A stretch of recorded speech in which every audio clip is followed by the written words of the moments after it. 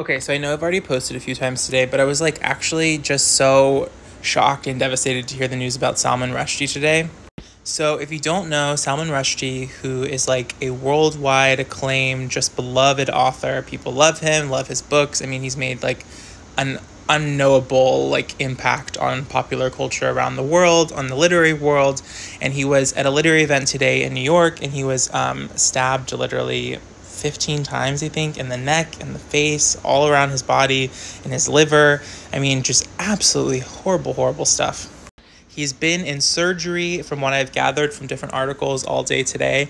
But the main thing that I'm so confused about is like, why did this event not have security? I mean, it sounds like the audience was huge. Like this was like a huge, huge audience. It was a public event. And I get that literary events like typically aren't the type of a thing where they're going to have like, massive security, because a lot of times it's like festivals, things like that. But this is someone who has had like a fatwa like against him for ages. Like literally huge governments had come out. There's like tons of people who have like said violent things against this man.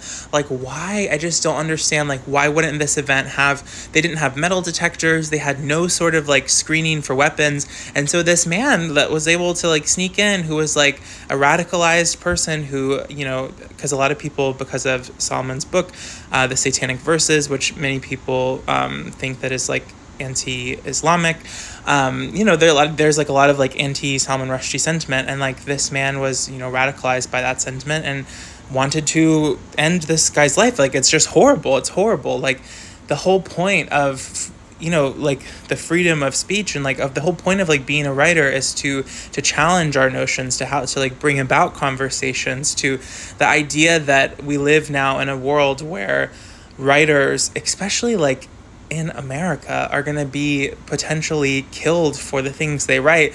Like to me, my first thought was like, wow, that is the sign that like a society is collapsing. Like when they go after the poets, when they go after the novelists, when they go after the essayists. And I know that this is like, from, beef that people have with his book from like decades and decades ago, and that he's always kind of had this. I know he like had a very low profile for many years, and he just recently came back into the public spotlight. It's just horrible, and it's really sad. I've met him a few times. He's a really lovely guy. I just am so sad for him and his family that they're having to go through this.